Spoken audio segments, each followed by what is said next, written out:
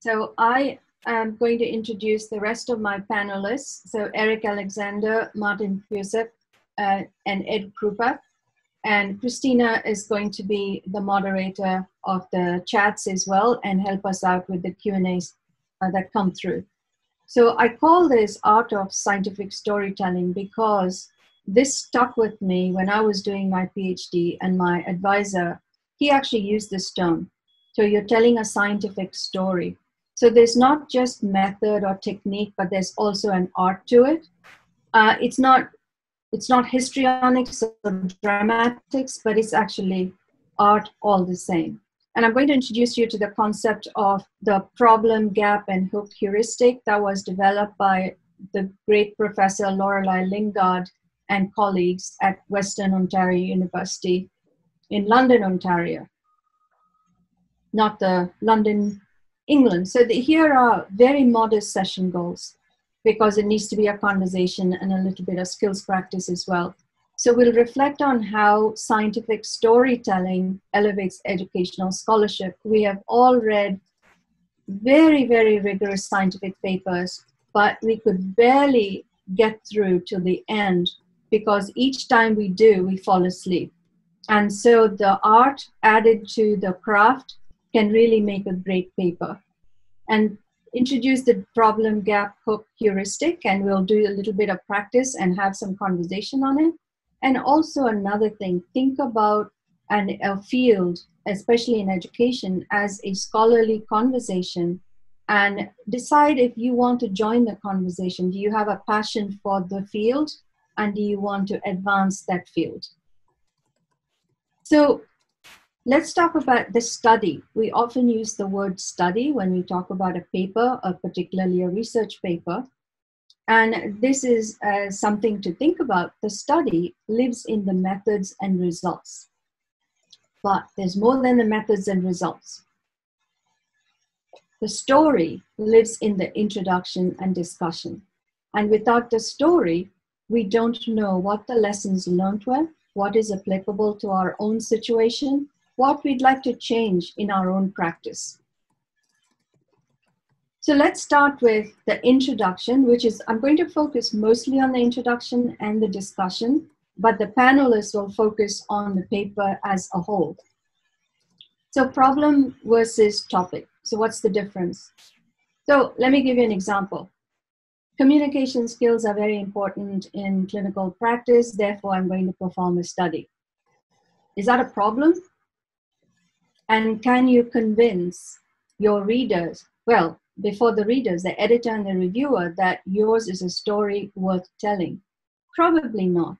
But if you say communication skills are an integral part of a clinician's practice, and particularly serious illness conversations are very important in the training of residents.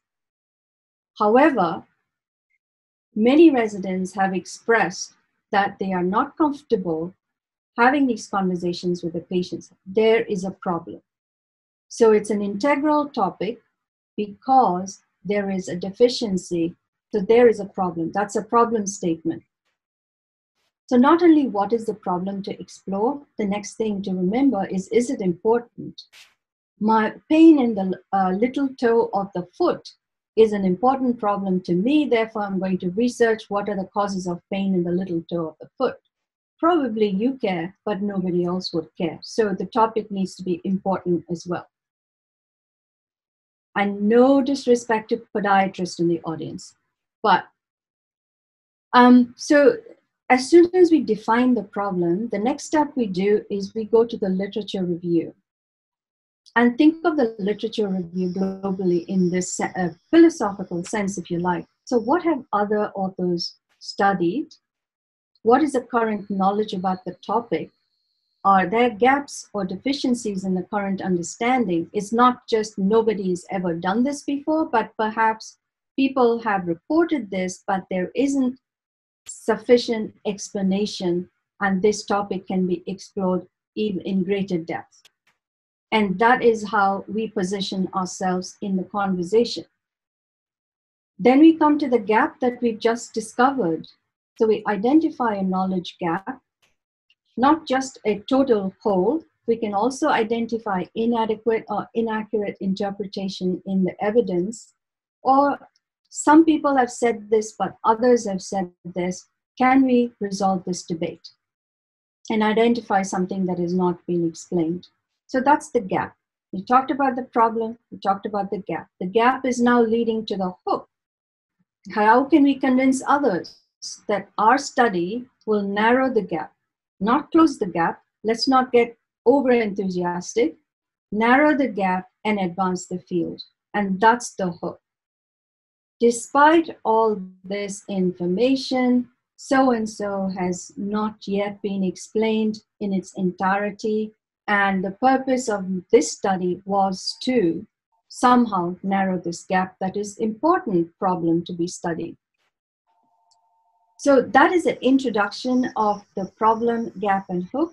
With that, I'm going to invite the panelists, Erik, Ed, and Martin, to give us some insights about how you approach scientific storytelling. I'll stop sharing for just a second and then we can go back for the rest. Erik, would you like to start?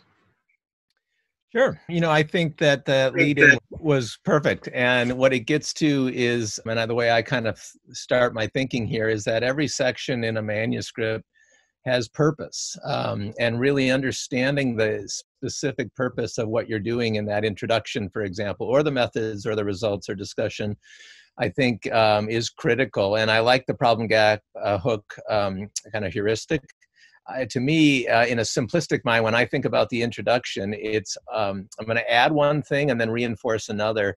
And what I'll add is I do think there's a need in the introduction to allow the reader and the reviewer, certainly as you're submitting, to also acknowledge that you know the space, that if you go into it completely cold and there's kind of an obvious gap that is there, not the gap in the research you're trying to study, but the gap in someone saying, I don't think they quite know the nuance of what they're getting at, that can harm you. So I also just want to add in kind of that brief kind of awareness that you get it, you understand where it's at. I think that's important.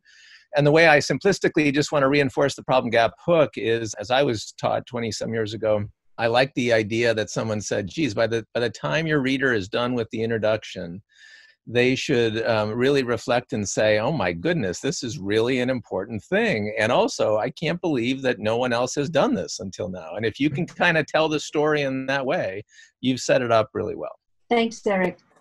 Martin, would you like to go?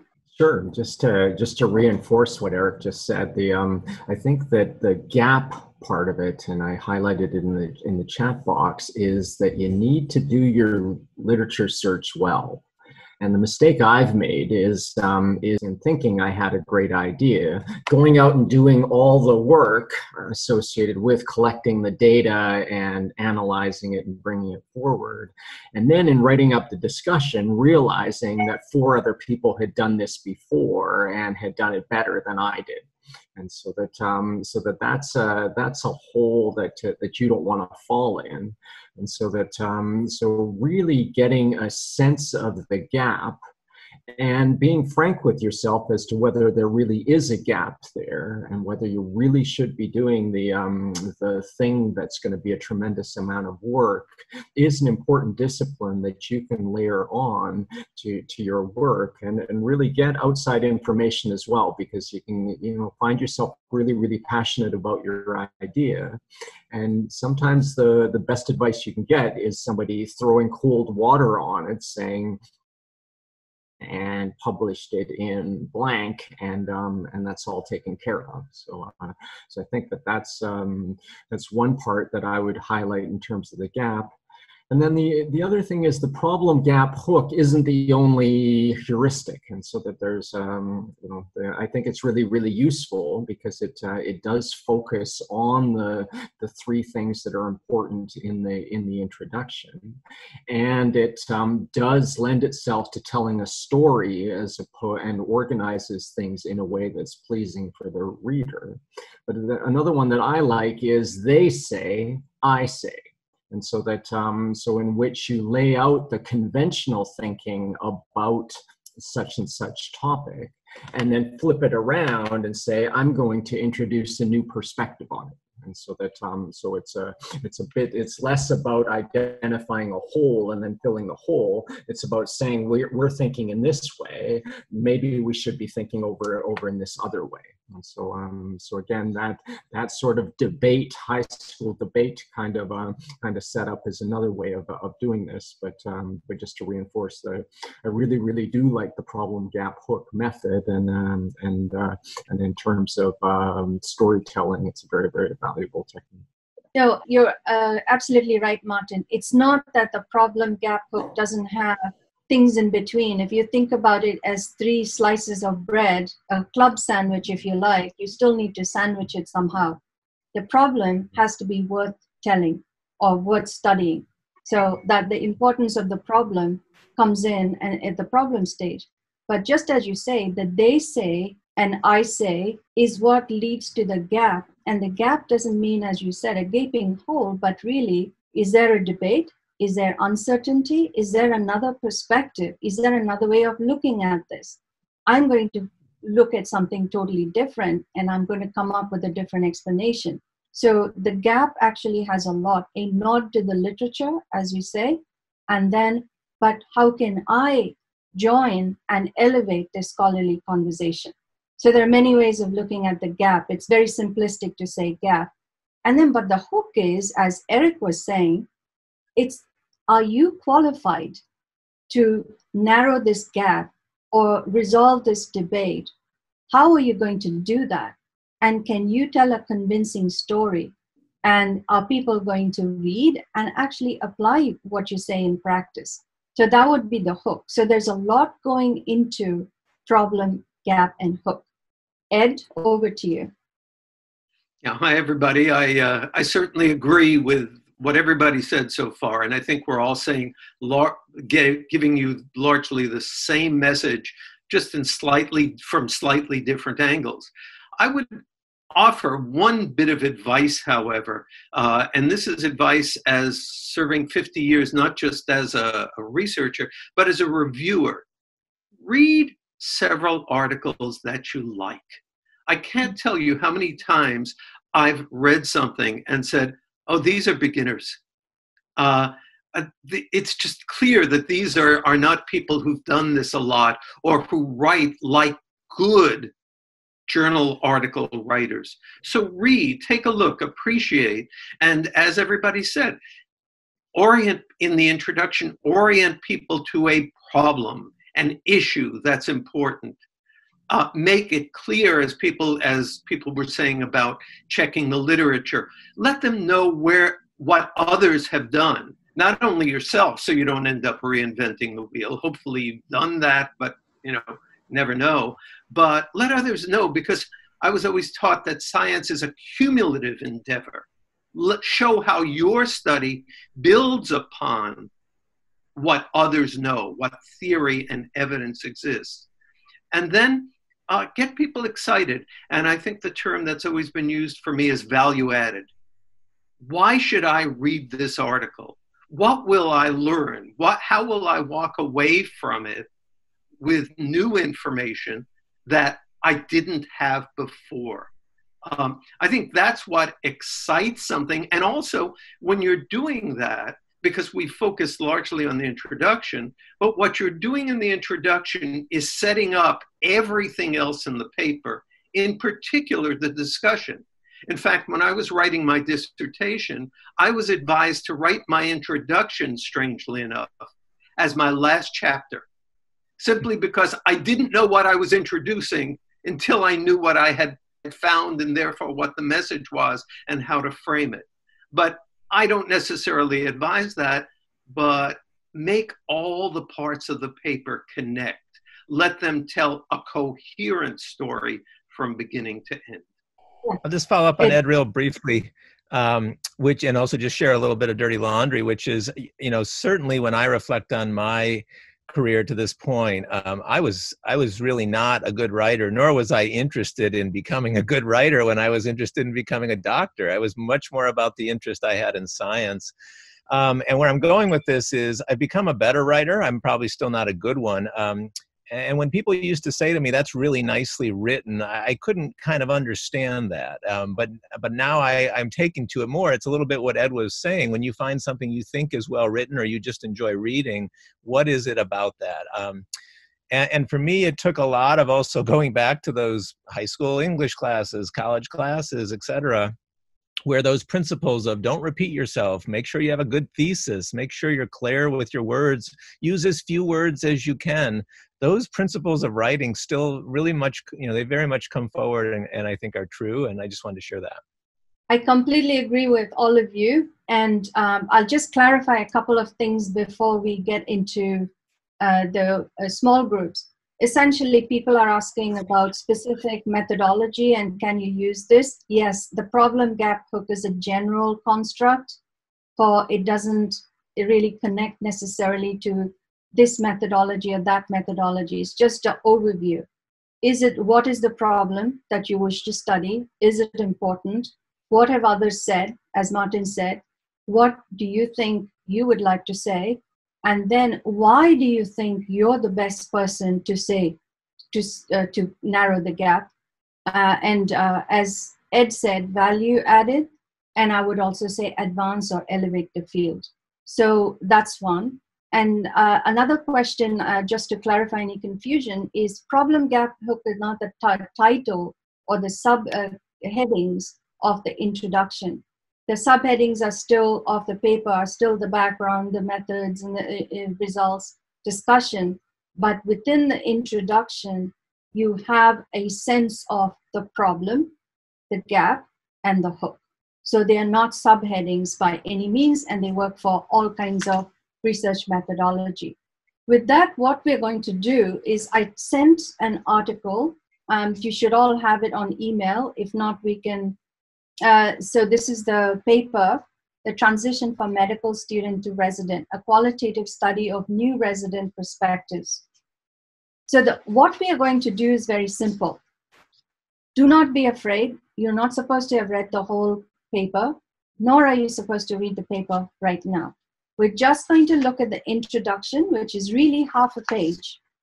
So one group one, will just focus on identifying the problem statement.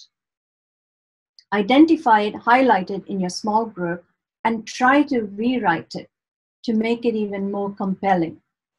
That's it, one sentence, one short sentence. Group two is going to look for the gap. They said, I think this is still unresolved. That's the gap. So using Martin's words. So where is the gap? And highlight that and write a sentence of how you might make it even more compelling, like your gap statement. So it's a little exercise in writing. And the last group, group three, is going to identify the hook, where the authors are saying they are the ones to narrow this gap or answer an unresolved issue, and try to write a hook statement. So most people are back, it looks like. So Rachel from our group is going to restate the problem with a little more emphasis and more succinctly. Correct, Rachel? Yep, I'm happy to do that. And so just the first part of our discussion, we spent a long time trying to decide and agree on what the problem statement was in the current paper. And we decided that with Subha's help, that it was the third and fourth sentences where it talks about graduating medical students, not questions about whether they're prepared for new responsibilities, and also that residency directors are worried that the new doctors can't consistently perform activities that will be required of them. So what we decided was we would keep the first two sentences, which are a nice intro.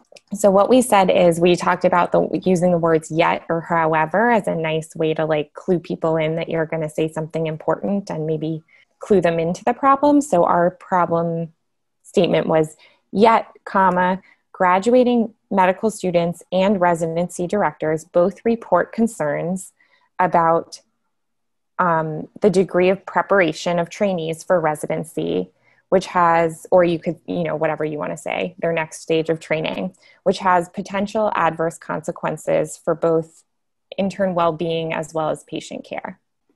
So we kind of combine the sentences, but tried to make them a little more concise and also make the link to why it was important a little more clear.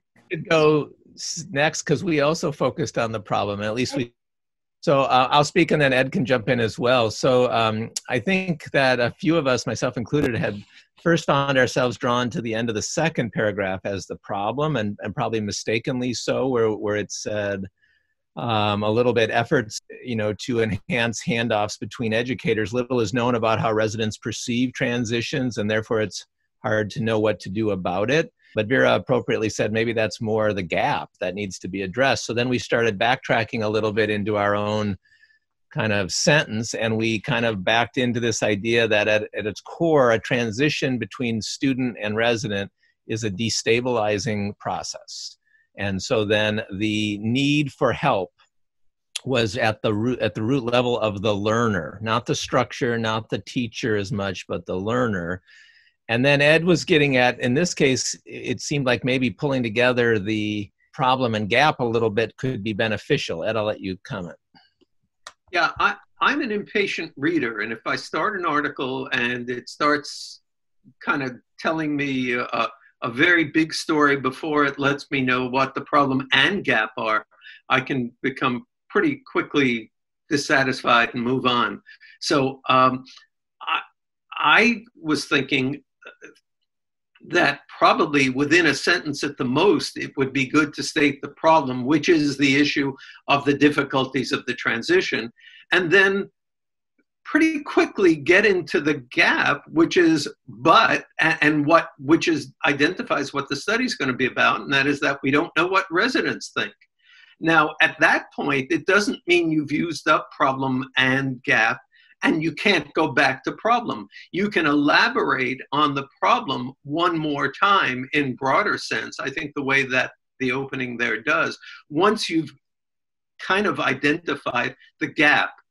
So we were kind of thinking in our group, start problem, keep it short, and then move into gap very quickly, and then elaborate more on the problem and the gap.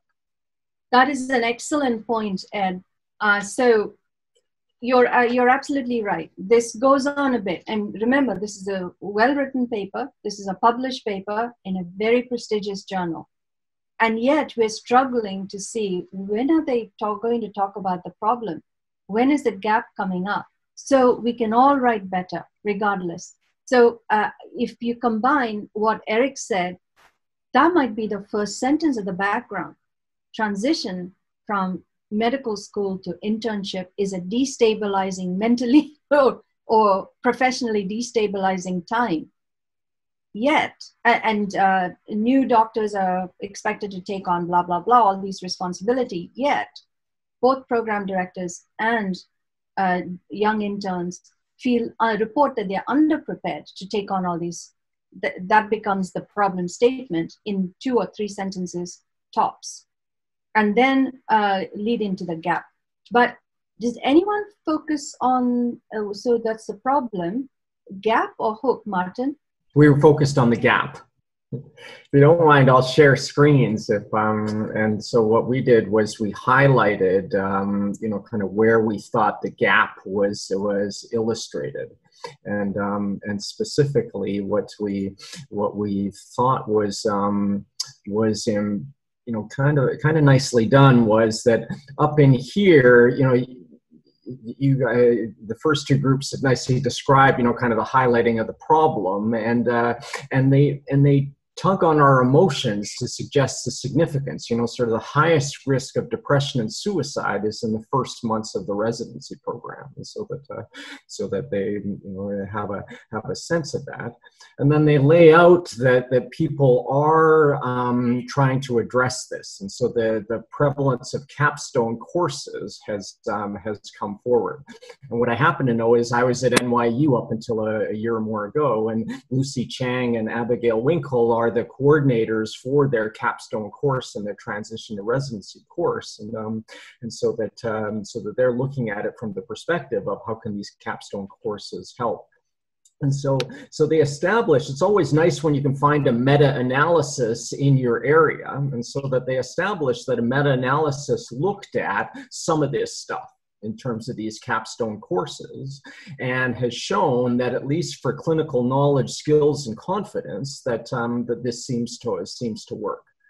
But then they start to define the edges of the gap, and they use signal words like however, you know, kind of, that's all well and good, but however, bam, bam, bam, bam. And then up in here, they say that, you know, kind of people have tried this and people have tried that, and promising intervention is this, and the core EPA project from the AAMC is also promising. And so that, so again, start to tap at the fact that people are looking at this transition and doing it in all of these ways, but then again, signal that it's not complete. But the optimal feasibility and use of these programs has not yet been defined, and they have references for that. And if I were a reviewer, I'd go look at these references, and are they some sort of lame, vague types of things, or are people thoughtfully laid out where you're at? And so it's not, you know, when in Ellen in our group pointed out that, you know, you never know whether you should make your introduction really, really detailed and long and nail down everything, or should you keep it high level and short and just so that you get to the meat of the matter quickly. That's always a judgment call, but you can borrow, you can lean on your references to define, you know, exactly where the gap is and just allude to them as you move forward. And then the key part in terms of laying out the gap was this paragraph here. And so that, so as these efforts, and so a summary of everything that's come forth, it remains unclear. And so that, so this is the important thing. And so it is debatable how unclear it is. Their claim is that it's unclear, and so that it depends on to what extent you feel in this high-level introduction that it is unclear. But they've at least stated where their claim is and what the gap is and what they're now going to address. So that, so I think that's the way we looked at the definition of the gap. The idea that they'd said what others have said and what others have been doing in this space, but they signaled using words like however and but, and it remains unclear to suggest where the holes are and where they're going to drive through. Martin, if you can share again, right after your pink highlighted sentence, the last one, the gap, is the next sentence, which is the hook. Since no one worked on the hook, there's the hook right there. It remains unclear how the information gathered can best be used, which is your highlighted version. Now the hook comes up, understanding how new residents experience both expected and unexpected challenges of the transition could inform how educators support them through this important step in their professional development. That's the hook. So here are the gaps. We have to understand it. Therefore, that's the hook. The hook automatically leads into the study, the purpose of the study, or this study aimed to. So the hook is not the study purpose or the study aim, but the hook comes before the purpose of the study or the study objectives. So that's the problem, gap, and hook. So it doesn't need to be labeled in subtitled, but it should be there within the introduction. And as well written as this, you know, in our group, we also discussed that as well written as this introduction. It's short, but the gap goes in multiple pieces. It's a bit fragmented. Perhaps it could have been gathered together, for example, and then lead into the hook. So that's one thing we felt that they got a bit wordy on the, you know, scattered things throughout the introduction. I don't know what other groups discussed.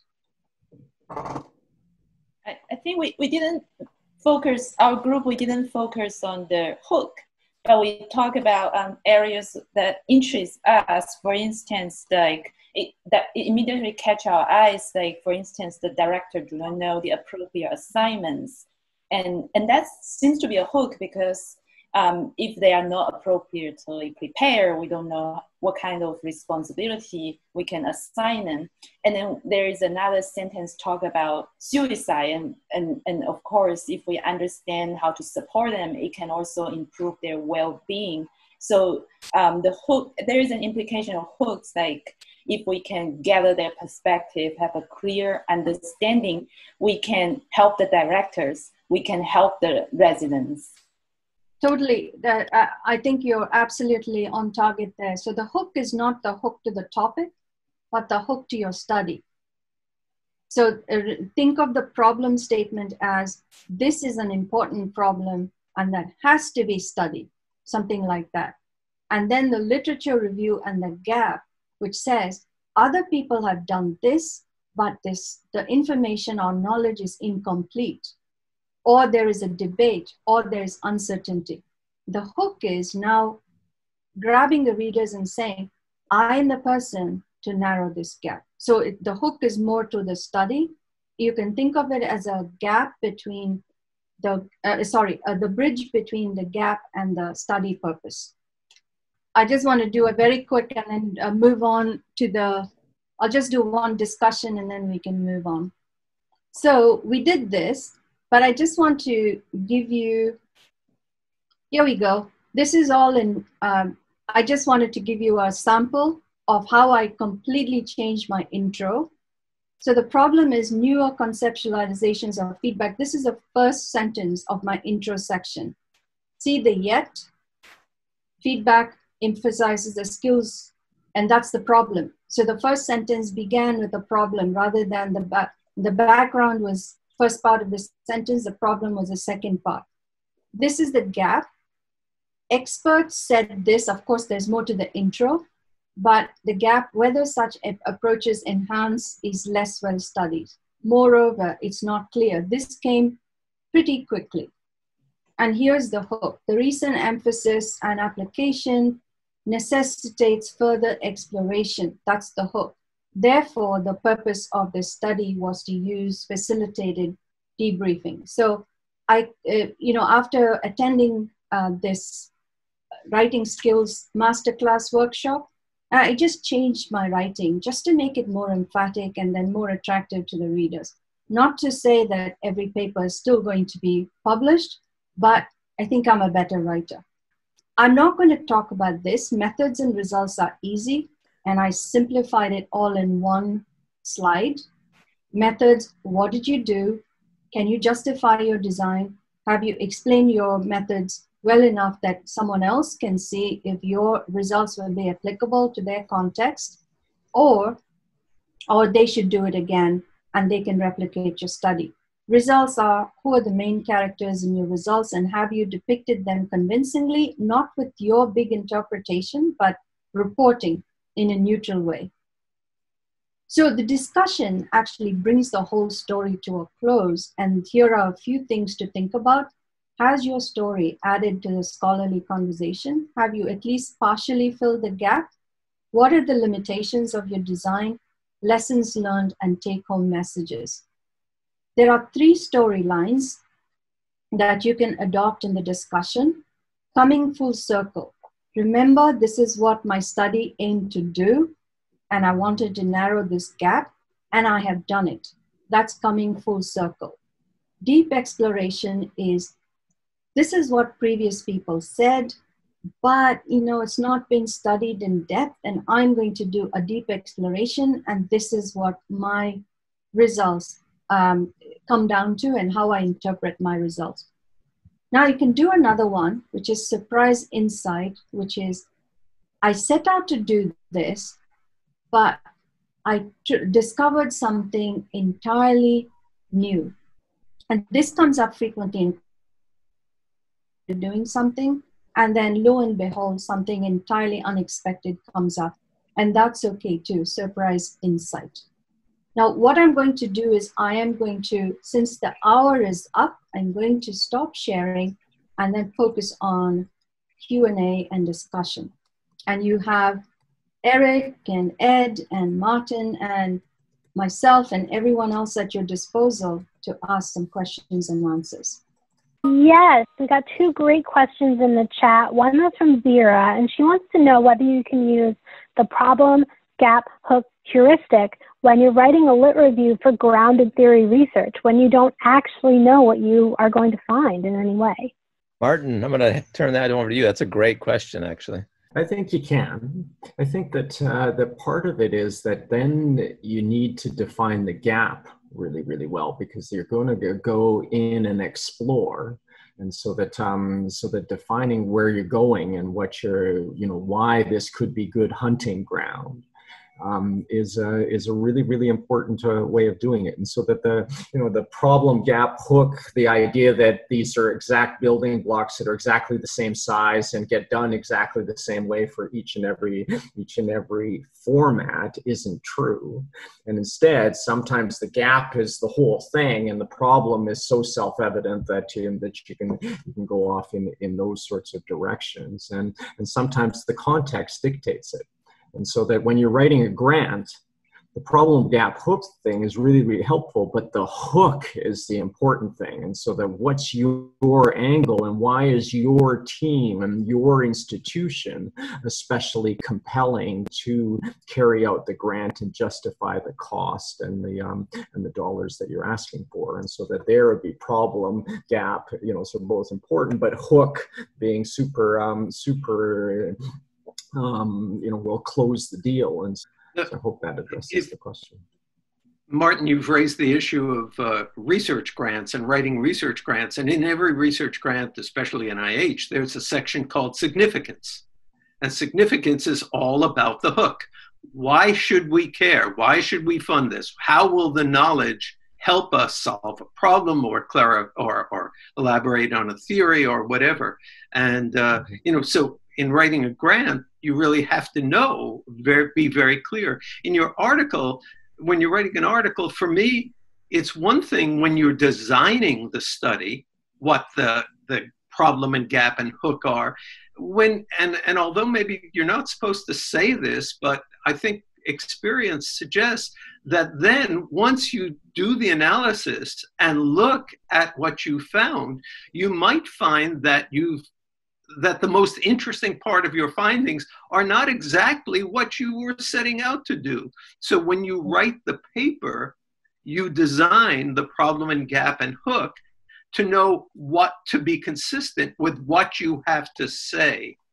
So in a way, it should be that these drive the design, but once you've got your data, that itself may drive in a backward way exactly how you present the problem, gap, and hook.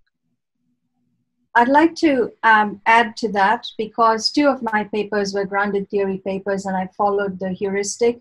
So the grounded theory methodology does not arise from the problem or gap or hook. It actually follows from your study question. And before your study question, you need the problem, gap, and hook. So those three do not drive the methodology, but your study questions drive the methodology. So is this a problem worth studying? Is this important? Applicable to any kind of research study? What is the gap in literature? Applicable to all kinds of research methodologies. The hook, why are you the most qualified person to carry out this, to then narrow this gap? That's the hook, applicable to any methodology. It's the study question that drives whether this is appropriate for a grounded theory methodology or a phenomenology methodology or a randomized controlled trial or a cohort study and so on and so forth. I want to thank everyone for joining us. Thank Dr. Ramani for leading this. Thank our panel. Thank Kristina behind the scenes, Caitlin and Karen too. There's a real team that helps to pull this off, and we're just thrilled to get us together. All right, I invite everyone back to do this again in a couple weeks or anything in between. Just check our website here at the Brigham Education Institute. Again, a huge thanks to everyone. Bring us ideas for how we can keep this going as part of an medical education community. And with that, I just want to bring it to a close. Thank you, everyone.